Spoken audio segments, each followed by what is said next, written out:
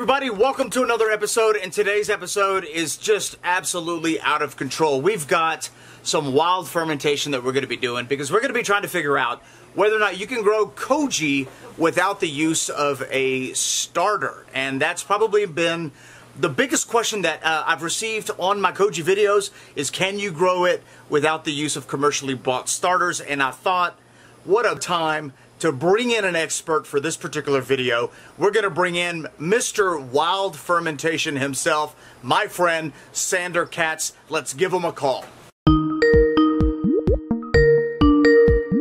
Hey, Eric. How's it going, Sandor? I'm all right. Sandor, it's great to have you on the channel. I know you're a busy man, so let's just get right into it. Here recently, I've been going absolutely crazy fermenting different things with Aspergillus oryzae, or Koji. What brought you to a place of wanting to know how to make Koji yourself? I learned how to make Koji because I was into miso. The first couple of years that I made miso, I purchased Koji, but at a certain point, I was like, well, this is awfully expensive. I'm just going to figure out how to maintain a warm temperature for 48 hours and start making my own Koji. So sure, I've been making Koji for like 15 years, but I've mostly used it for miso, soy sauce, sake, and shio Koji. So shio Koji is this, relatively new, I believe, element in Japanese cuisine, where basically Koji, salt, and water are mixed together, pureed, allowed to sit at room temperature for maybe 10 days,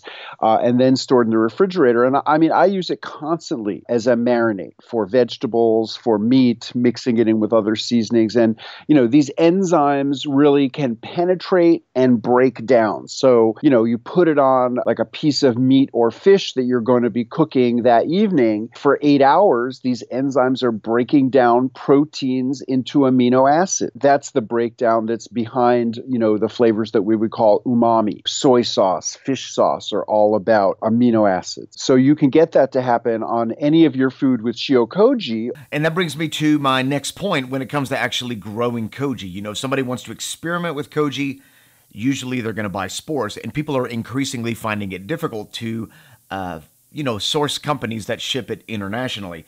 So can Koji be grown without the use of commercially obtained spores? So first of all, just to let people know who are interested in experimenting with Koji outside of the US or Japan that, there are sources that will ship around the world. And on my website, which is wildfermentation.com, in my links section, there's a Japanese source called Higuchi. Second name is Moyashi. And you can order Koji starter to be mailed anywhere in the world.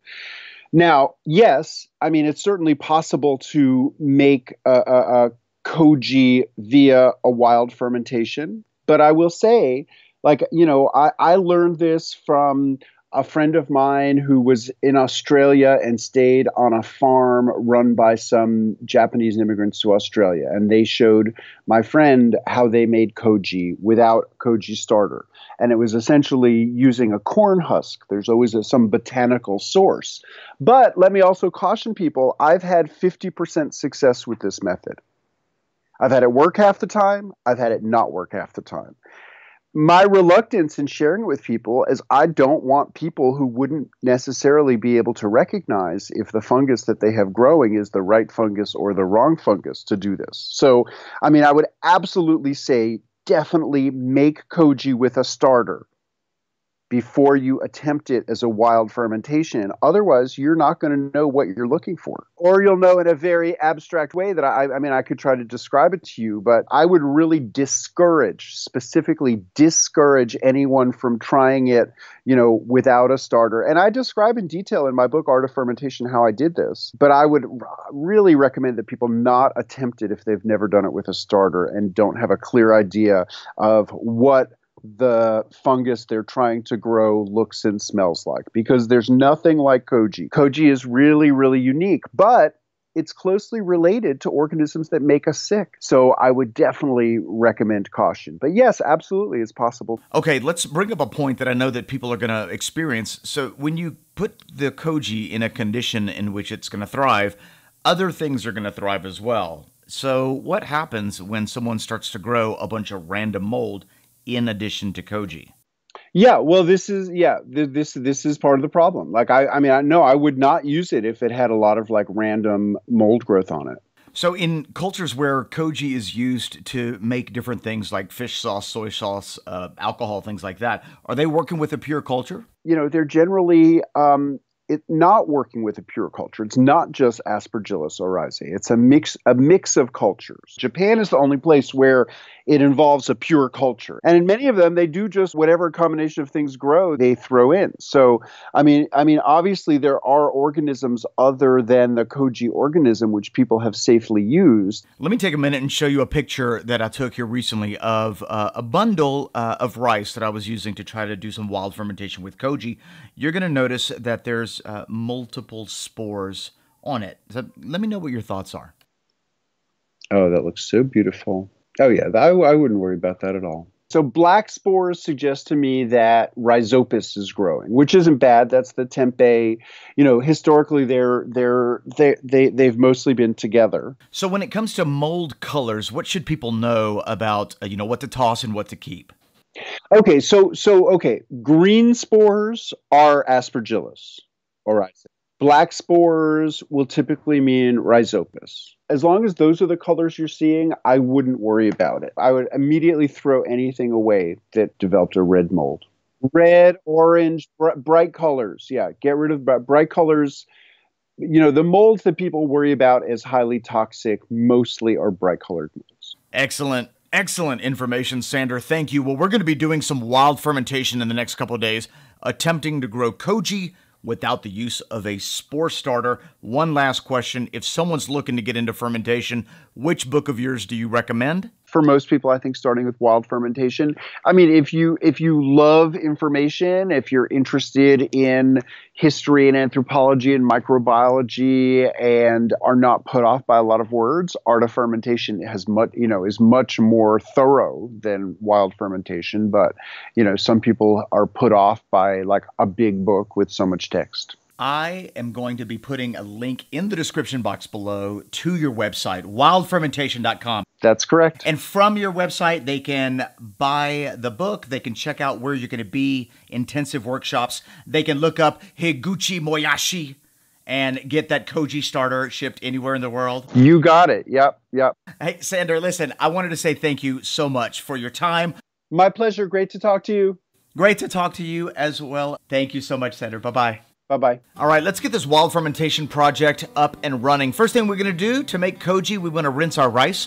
I'm going to be using jasmine rice for this project. And once the water runs clear, I'm just going to go ahead and let it soak in some water for about 12 hours. I'm going to cover it, leave it on the counter at about room temperature. So 12 hours later, I'm going to go ahead and drain the water. And I'm going to let it sit in a sieve for roughly 2 hours just to get any excess moisture out of it, at which point I'm going to put it into a steamer. So notice I'm just putting it into some cheesecloth, and then I'm going to put it on the stovetop in another pot that's a little deeper than this one, and let it steam for roughly 60 minutes.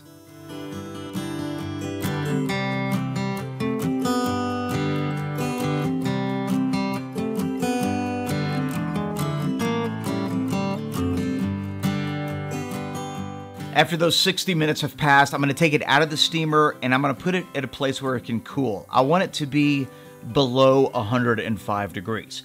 So it's going to be very hot, and it doesn't take very long to cool if you spread it out a little bit. And notice right here, I'm at 96 Fahrenheit, so we are good to proceed. We're going to be using corn husks for this project. So I just went to the store, the local market, and grabbed 6 corns with husks on them.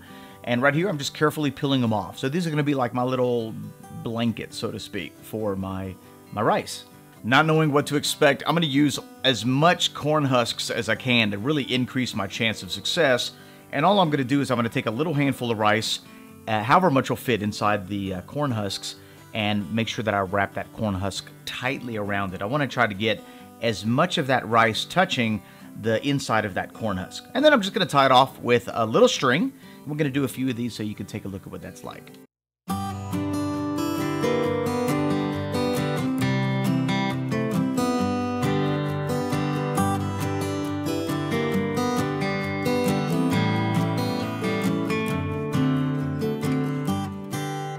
Now that the bundles are completed, let me show you where we're going to be fermenting this. So basically, this is just a box where I can control the temperature and the humidity. So I've got a humidifier, a dehumidifier, and I've got a small computer fan, and then I've got a 100-watt incandescent light bulb that is regulated by a thermostat, which controls the temperature inside the chamber. So when the light turns on, it heats up that little can, radiating just enough heat to bring the temperature up slowly, and that's what I'm looking for. Right in the middle, I've got my humidity controller and my temperature controller, and this allows me to really control the parameters perfectly. The blue unit on the left allows me to control my humidity, so notice it's set at 90%, and that turns on or off the humidifier and the dehumidifier.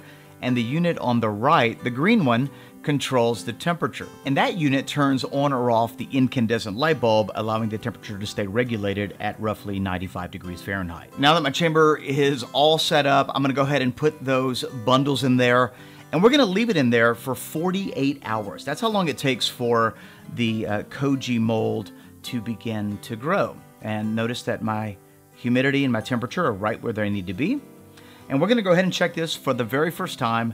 I'm really excited because truthfully, I have no idea what to expect. So let's take a little peek inside these bundles and see if there's Koji flourishing.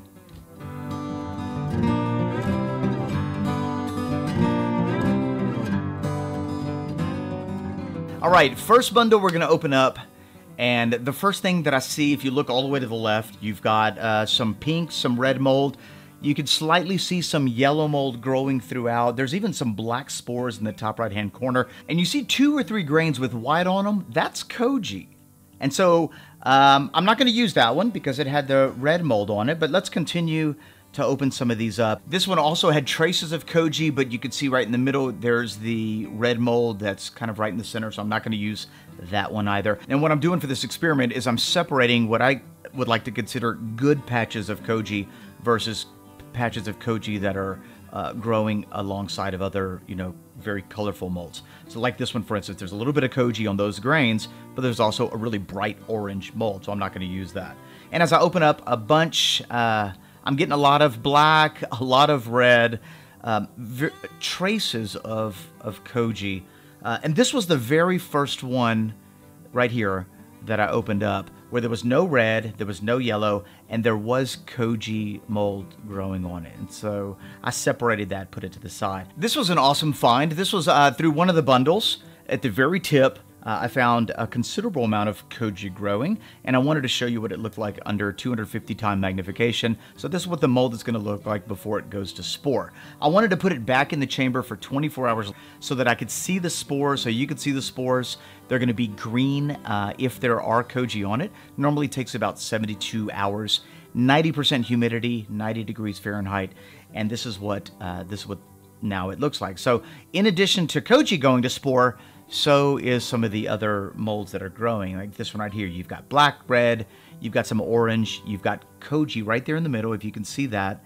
That green mold, that's Aspergillus oryzae. And right here on the very tip, I noticed a nice little bundle of Koji. So I'm gonna break that tip off and place it inside that ramekin where I've got other Koji spores separated. So look at this one right here. This one was absolutely perfect. Koji growing right on the very end of it, beautiful.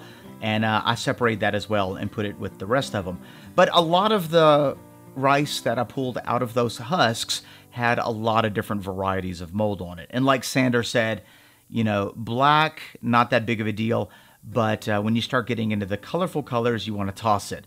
Like this. Notice there's a lot of different colors on there. All right, this is what I'm left with. What I ended up doing was I took one ramekin and only put 2 little bundles in there.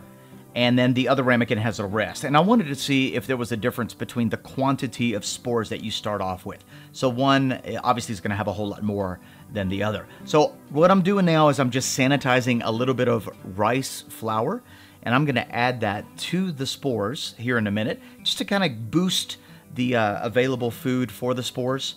And it's probably not necessary, but I like to give them a little extra boost.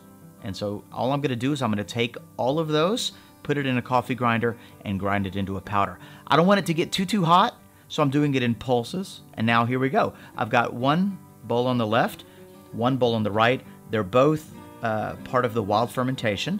just one has obviously more quantity of spores in it. So I went through the whole process all over again, washed, drained, steamed some rice, and now what we're going to do is we're just going to add the spores that we acquired from the first experiment. And here it is. So the one on the right has the least amount of spores. The one on the left is going to be the ramekin with the more spores in it. And all we're going to do here is we're going to cover it, place it back in the fermentation chamber. But this time I'm going to leave it for 72 hours because I want it to go to spore again. So we're going to leave it in the fermentation chamber for 3 days, allow those molds to grow, and we'll see what happens in 3 days.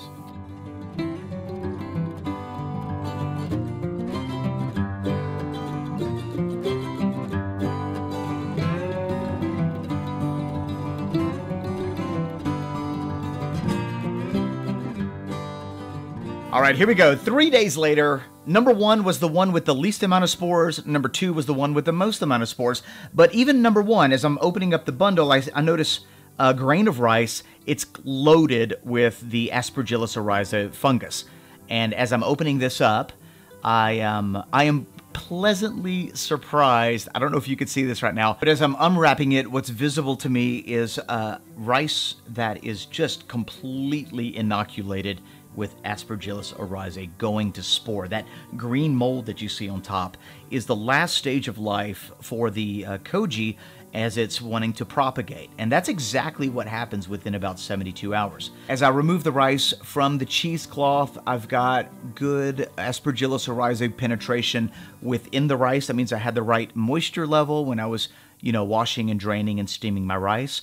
And top level, everything's looked right on track. There's no issues with this. It looks absolutely beautiful. There's a very sweet smell coming from it and a very floral scent coming from it. But I did notice that as I started to remove more of this is number 1, remember, as I started to remove more of it, I noticed that on the very bottom of it, I had spots of red mold that was growing. And so that must have been remnant that was invisible to me. So I set that to the side. This is number 2. I followed the exact same process. The only difference was that this particular batch had more spores available. And it still smells the exact same way. It smells sweet. It has a very floral fragrance to it. And as I'm pulling this off the cheesecloth, I'm not noticing any bright colors, any red mold or anything like that growing. So my thoughts from this experiment is that if you can isolate the Koji mold and repeat the process a couple of times, it looks like you can propagate Koji without actually having to have a spore starter. So with all of that being said though, if you've never grown it before, if you don't know what it looks like, if you don't know what it smells like, you really ought to try to grow it using a spore starter, just so you can be familiar with what it's supposed to look like, what it's supposed to smell like, and that way you can be 100% certain that you're growing the right kind of fungus. I want to thank Sandor Katz for joining us on today's episode. Be sure to check him out at wildfermentation.com. I got links below with the information that he talked about. If you have any questions, leave them in the comments section below. If you're new here, be sure to sub, like, share, and comment. We'll see you next week.